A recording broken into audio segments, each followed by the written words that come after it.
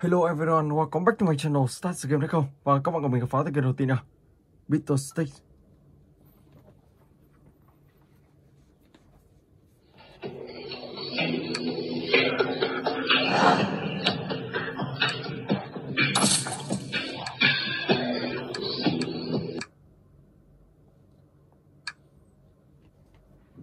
Ready, go!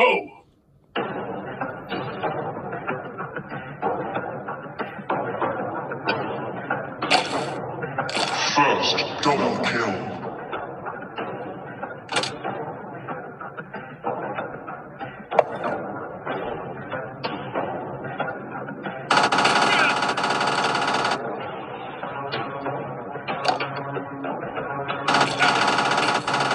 Killing spree.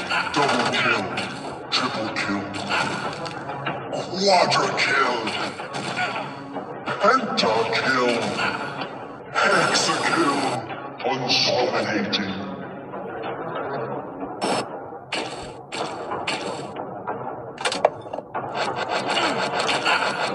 Double kill.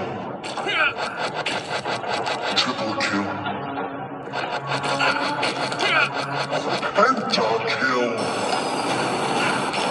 Hexa kill. Legendary. Legend double kill. Triple kill.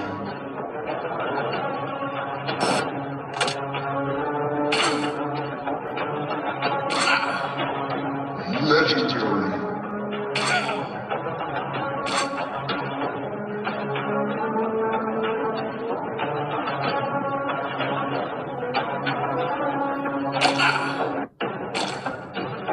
Legendary. Double kill.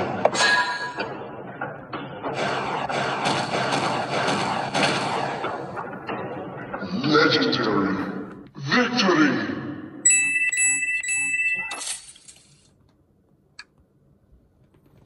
Ready.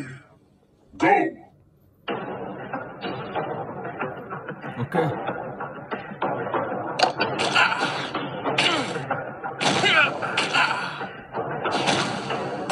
First blood. Double kill. Quadra kill.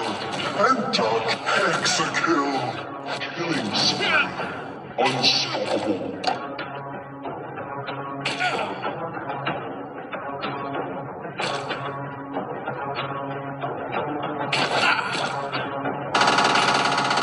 Dominating. Double kill. Triple kill.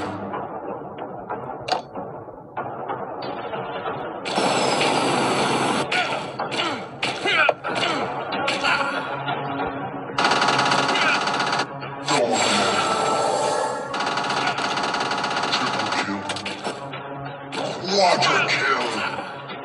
Penta kill. Hexa kill.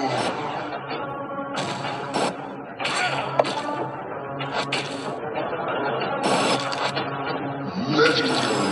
Double kill. Triple kill. Quadra penta kill. Hexa kill. Legendary.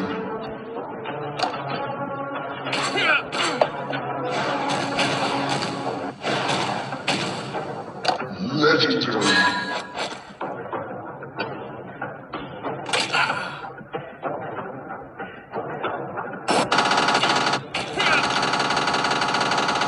Legendary. Victory. Ok, và bây giờ thì mình sẽ chuyển sang cái thứ hai, Subway Surfer.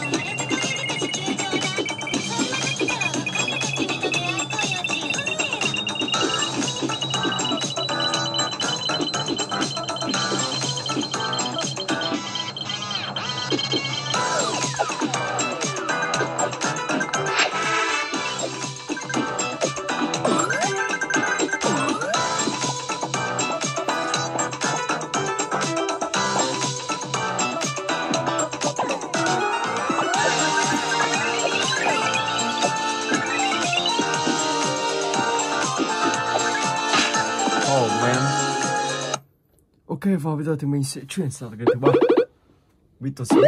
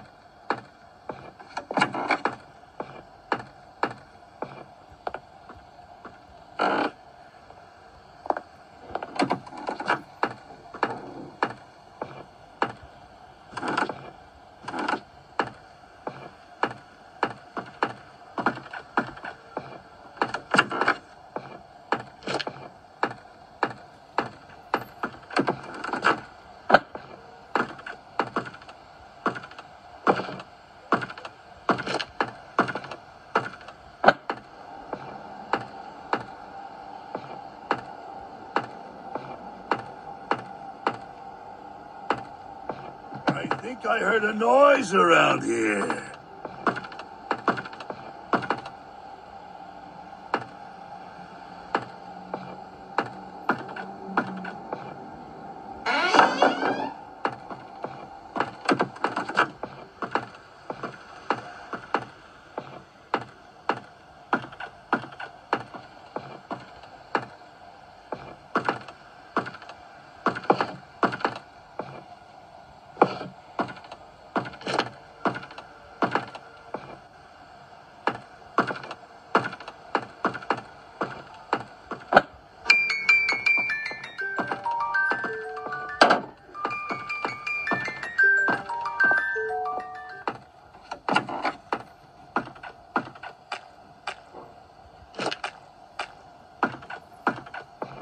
Green cây.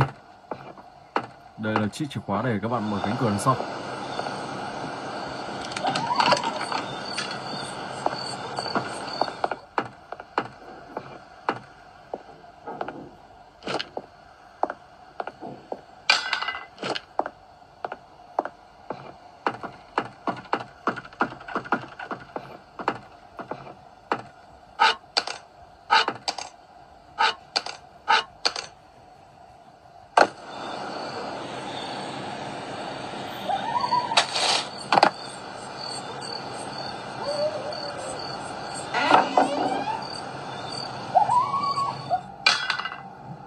What was that?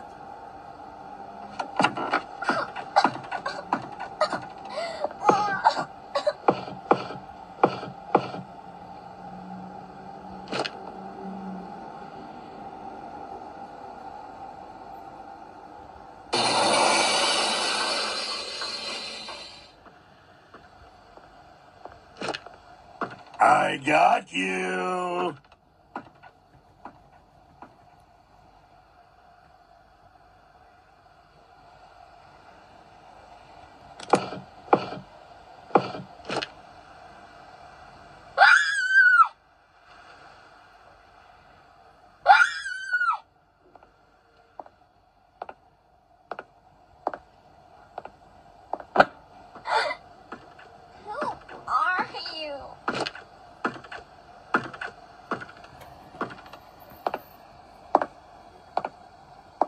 Để lọ thuốc sổ và các bạn sẽ đổ lọ thuốc sổ này vào chỗ thức ăn của con lợn.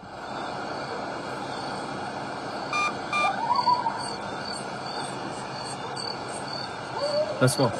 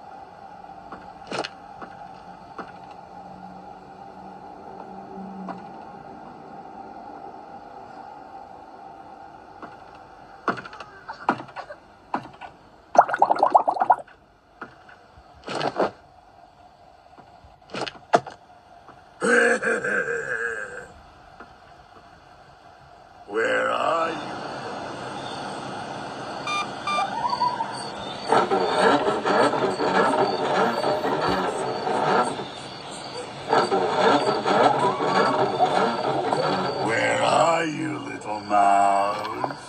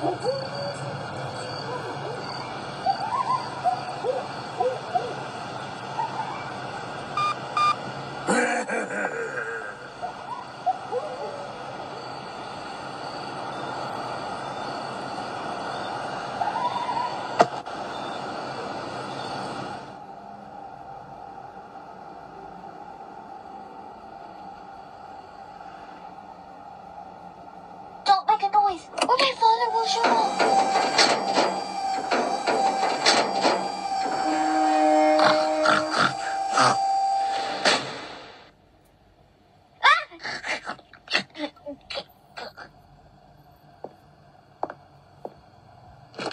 Rồi, mình sẽ dùng vỏ táo này để cho cô ta đi cùng. Wow, chúng ta đang ngay gần kia. Nào, đi ra đây nào.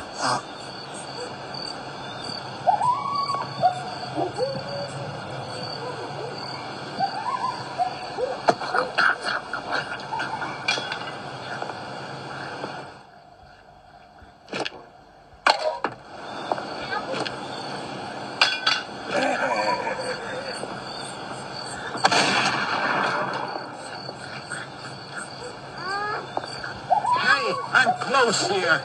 I'm standing at the back door of the farm.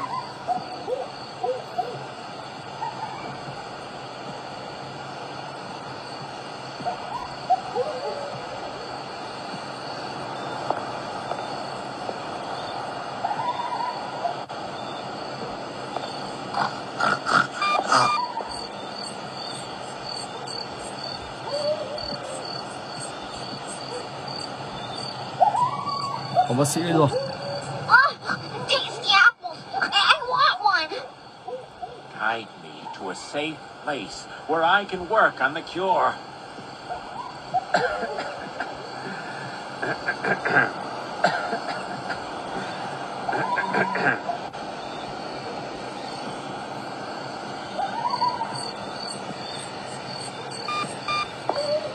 I want one.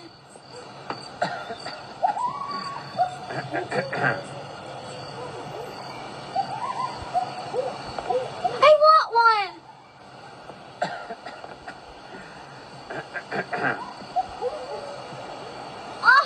Tasty apples. I want one.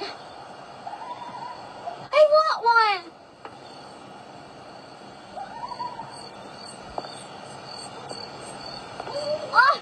Tasty apples. I want one. Apples. Yes.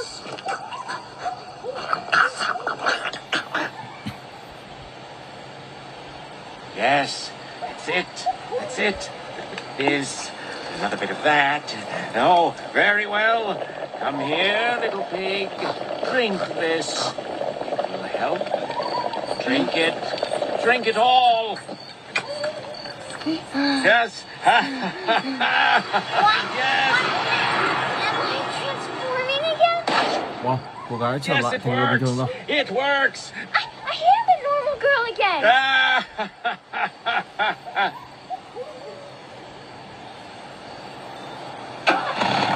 Chuồn khỏi đây thôi.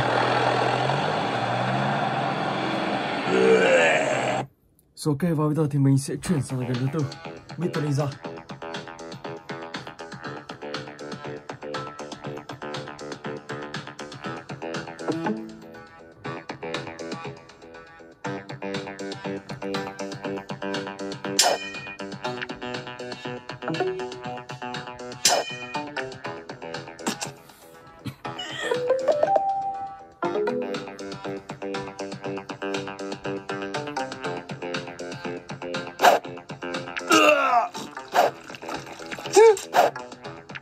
Ồ, Oh my god, lại đâu.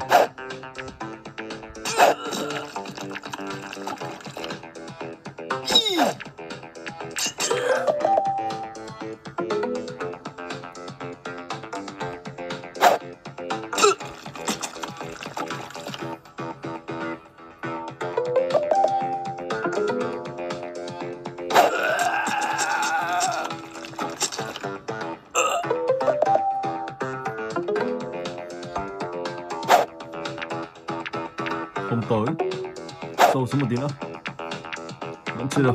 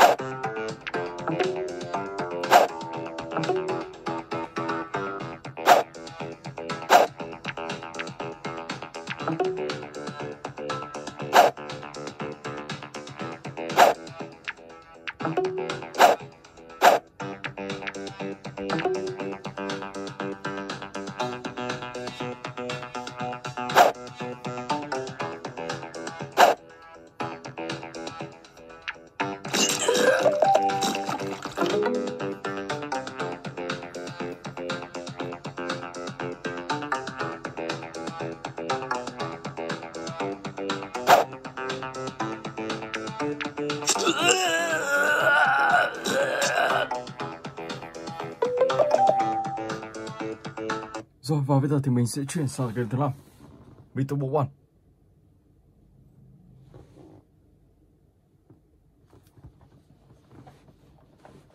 Let's go, B2B.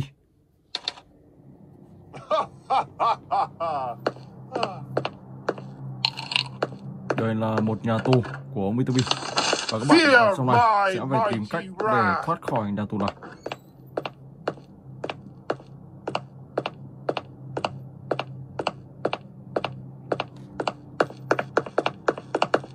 Một tấm gỗ.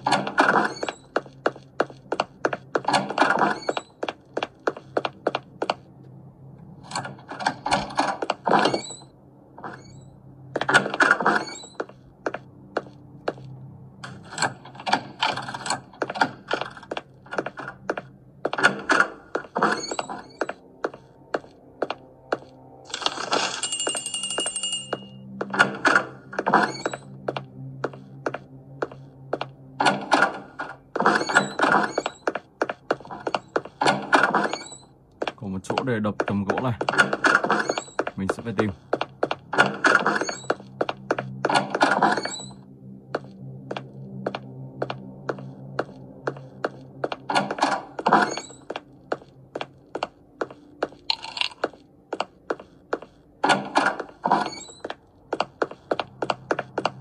Có thể ở trên tầng.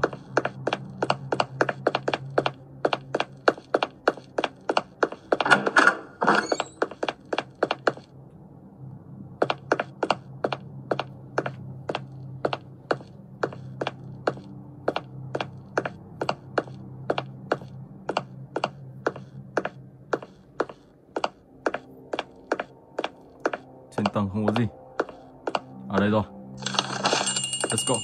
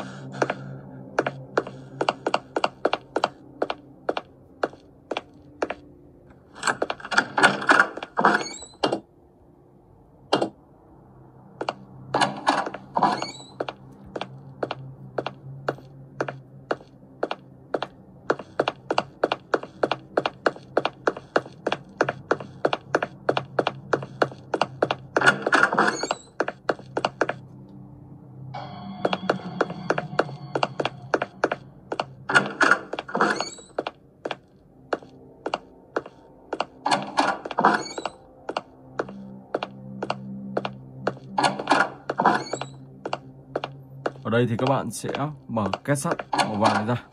Trong đó thì có một chìa khóa quai cây.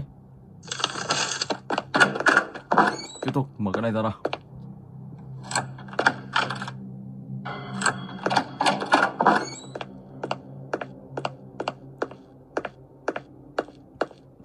Trong này là một chiếc xe ô tô. Đó, cứ như thế rồi các bạn sẽ đi tìm kiếm tiếp bẻ khóa và tẩu thoát khỏi ngôi nhà của Mr.B.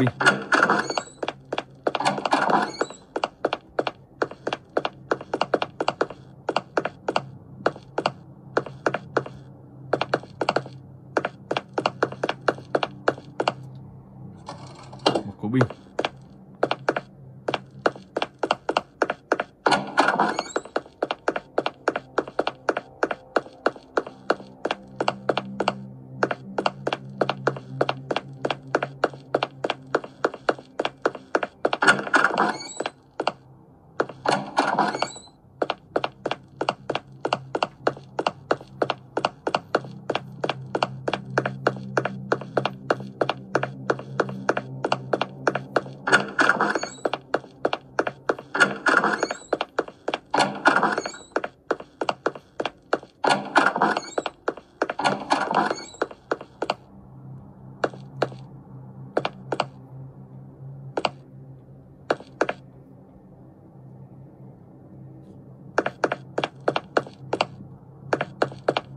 Cú pin này lắp vào đâu đấy.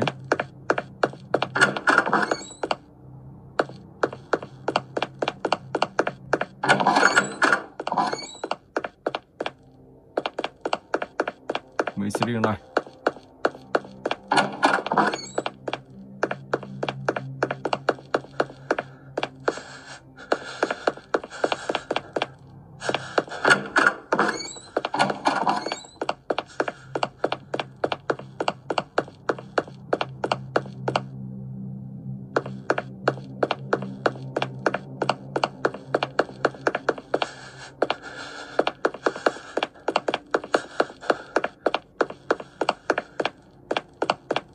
Nó sẽ lắp ở đâu đó xung quanh tòa nhà này. Đó, các bạn sẽ tìm kiếm nhá. Và tàu thoát khỏi nơi này, thoát khỏi ông Mr.B. Ok. Rồi, và bây giờ thì mình sẽ chuyển sang cái tiếp theo. Santa Baris. Start game. Oh, Hi. Oh, hi. Welcome to my schoolhouse. Now it's time for everybody's favorite subject. You got it. Problem. You got it. Problem. I can't believe it. You did great. Come here and get your prize. A shiny quarter. Just click out. Gotta sweep, sweep, sweep. I want to play with someone. I want to play with someone.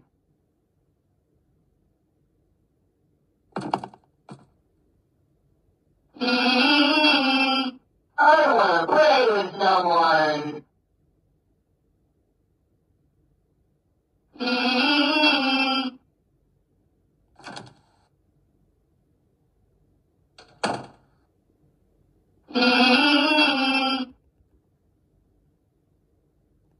I want to play with someone.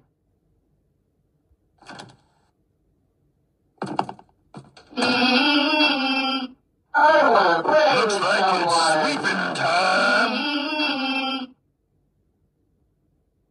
I want to play with someone.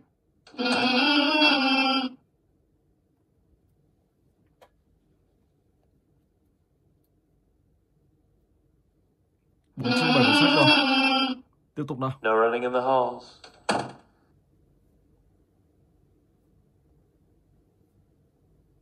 I want to play with someone.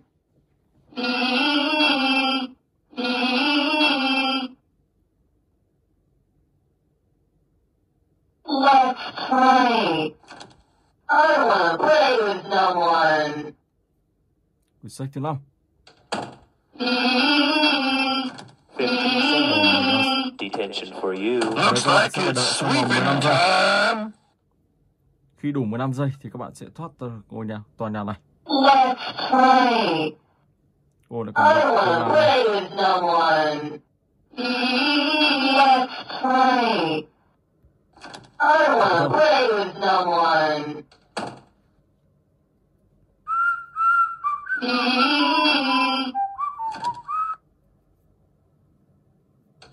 Oh my god, wow.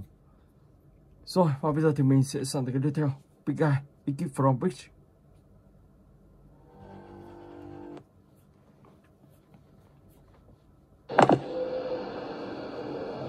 Feel away of here's the house.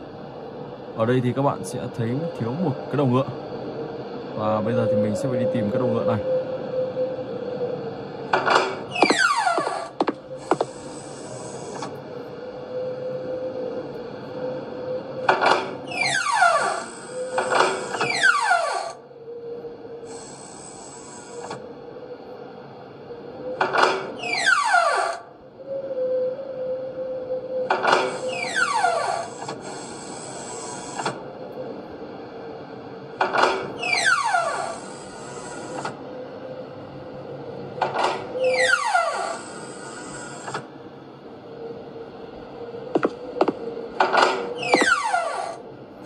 Sau đó lắp đầu ngựa vào đây.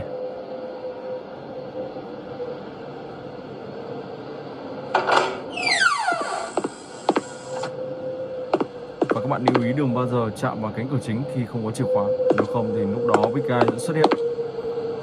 Và lúc đó các bạn cũng không thể nào chạy thoát được khỏi cô ta, vì cô ta đi khá là nhanh.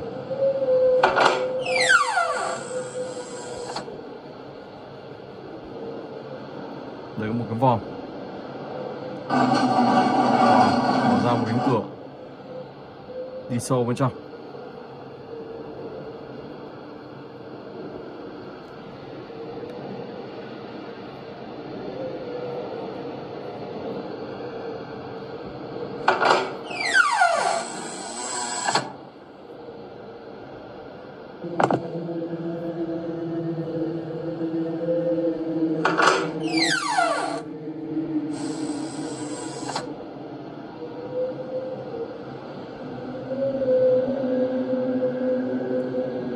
Đều nhìn vào đây.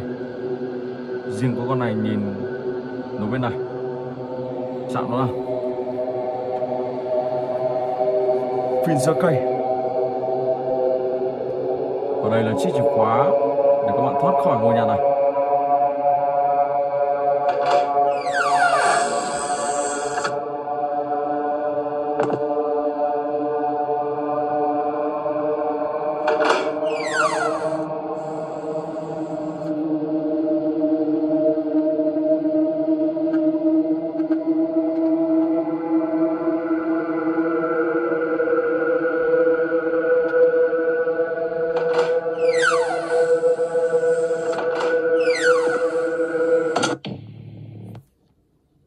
Ok, và bây giờ thì mình sẽ chuyển sang cái tiếp theo, Mr.Dog.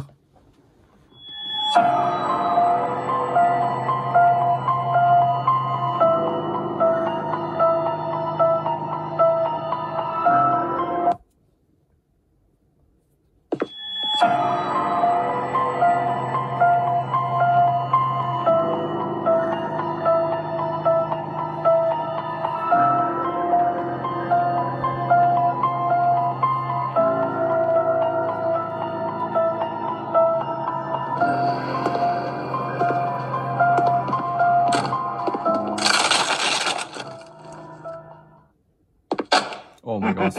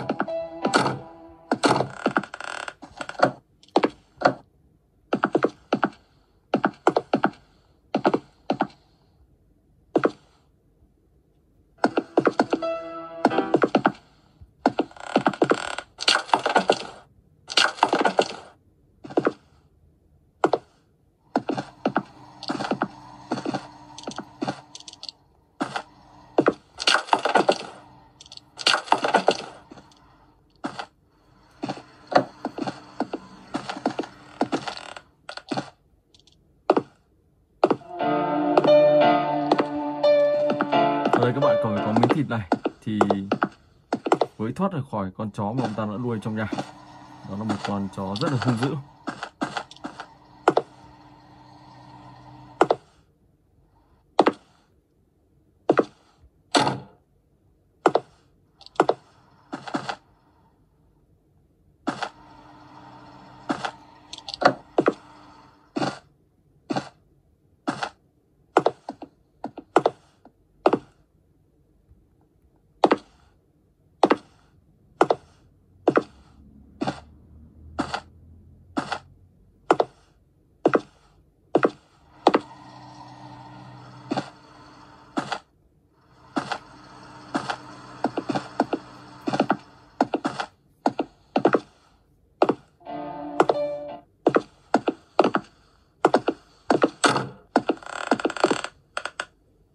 Wow, căn nhà ông ta khá đẹp.